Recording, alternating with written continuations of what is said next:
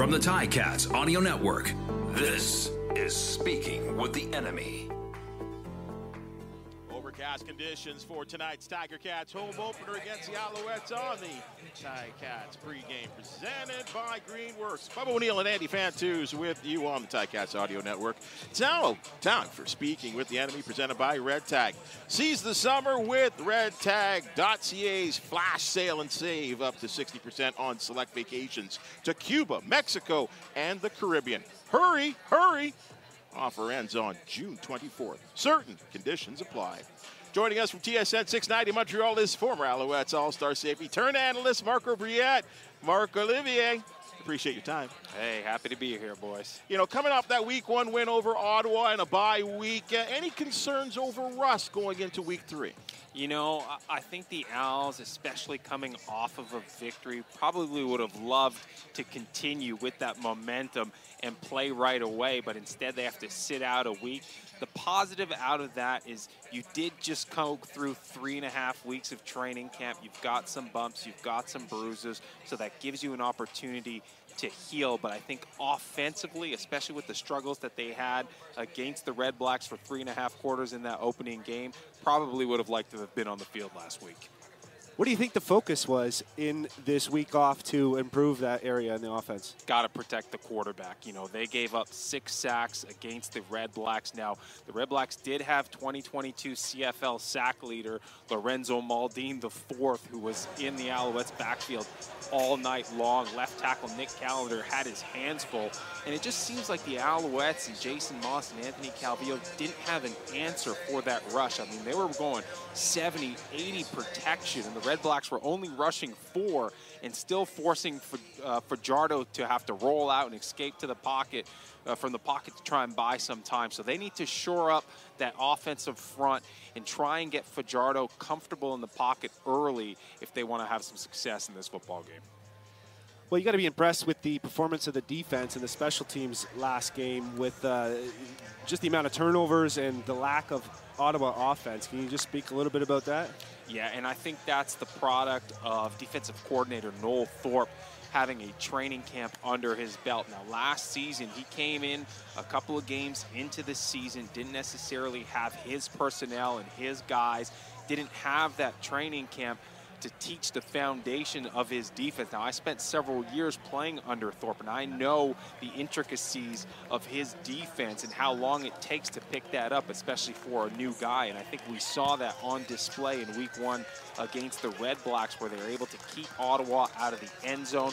5 turnovers, including 3 interceptions on Nick Arbuckle. They did a tremendous job, and they're the reason the Owls won that football game. If we're looking at the lineup tonight here, I see a few new faces. Boundary corner, Kabian Ento. Tell me a little bit about him.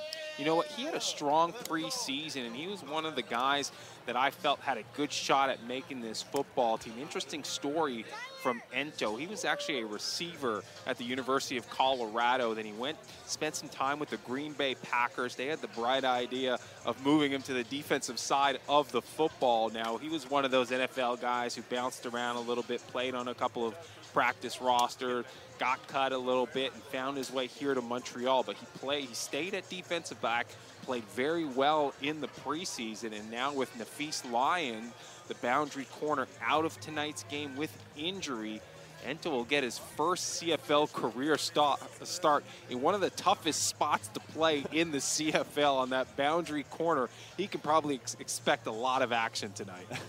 What does Ento need to do to be able to switch his jersey number from 48, being a boundary corner? Well, hopefully he has an INT bonus in his contract. He can get a couple tonight, get a couple extra bucks, and pay someone off. But, hey, you know what? At the end of the day, it doesn't matter what number's on his jersey. As long as he gets the job done, hopefully he'll have a bright future here in Montreal. Sticking with the defensive backfield, you and I were talking about Duquet, the free safety, a bit, a position you know a lot about. Tell me about him. Yeah, he's been impressive since coming to the Alouettes. And one thing that jumps out to me physically, and we were talking about it off air, was just how long this guy is. I mean, he's listed at 6'3", and I can tell you, he is all of 6'3". He's got tremendous reach, a good stride, able to close, and he's got really good football instinct. A lot of time you'll see him down making plays near the line of scrimmage, and they're not design plays where he's lined up in the box or close by. You know, he's up in the high post at 15, 17 yards away, but when he diagnoses the play, he trusts his instincts, he comes downhill and makes a play, and that's something that shows a lot of maturity and a high football IQ, especially for a guy who's only been in the league for a couple of years and only in his second year as a starter. Yeah, certainly a guy I love watching play, and someone to keep an eye on, young Canadian talent out there. You talked about the offensive line struggles. What have the Montreal Alouettes done to, remedy that?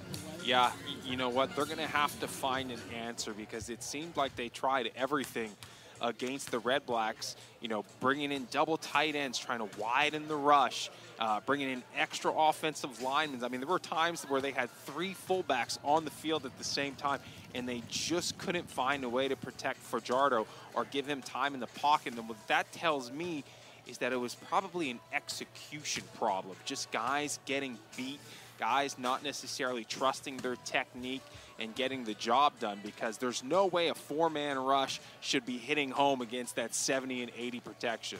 Was there a little something to be said about Cody maybe holding on to the ball a little bit too long? That was one of his criticisms with the Riders. Yeah, I think especially because that rush was getting to him early, it felt as though his eyes were dropping to the rush when his first read wasn't there, and he was worrying more about finding a way out of the pocket as opposed to finding a release valve or a check down throw down the field. And what we saw were sacks that resulted in big losses for the Alouettes. Fajardo was trying to lose ground and spin out of the pocket, and at one point he has to have the presence of mind to just eat the football and take that 3-4 yard loss as opposed to that 8, 9, 10-yard loss, where now you're in a second and extra long, and you got 2 options. You take a shot down the field to see if maybe you can draw a flag, or you run screen draw. I think 2nd and 12 or 13 is a lot more manageable than 2nd and 19.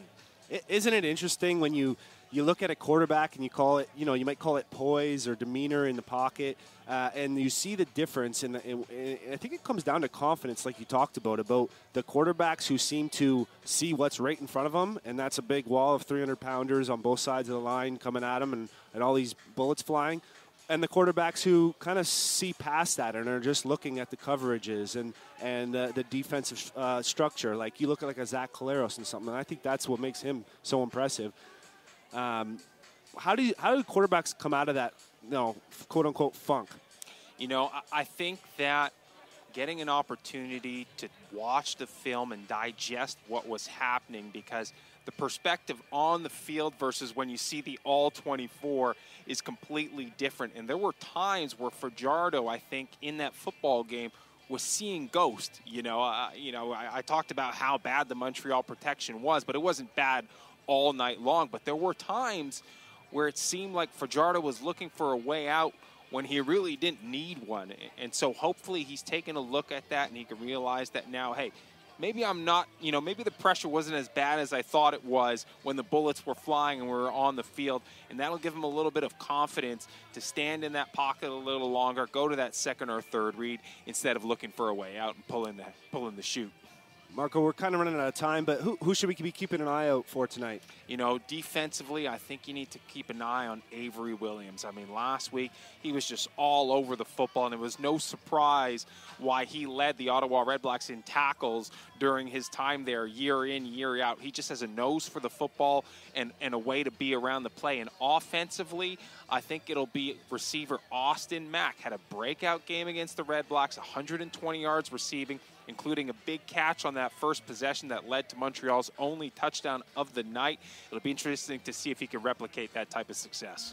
Well, this has been Speaking with the Enemy, presented by Red Tag. Marc-O Brouillette, our best to you, your broadcast crew. Call yourself a great game. Maybe the Owls win, maybe they don't. Well, I'm sure they'd love to have a win sitting atop the East at 2-0 early in this new season. Bon séjour, mon ami. Hey, merci, mon chum. All right.